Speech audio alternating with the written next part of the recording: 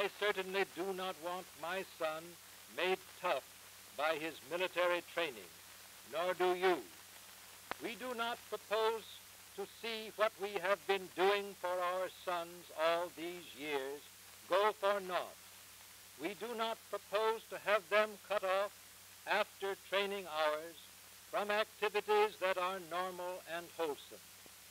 It is to provide these activities that we so gladly turn to the United Service Organizations, which are fitted, each one of them, not only by long years of successful experience in their respective fields, but also by similar work in the last war, to do for our sons what we covet for them, and they eagerly seek after the day's work is done.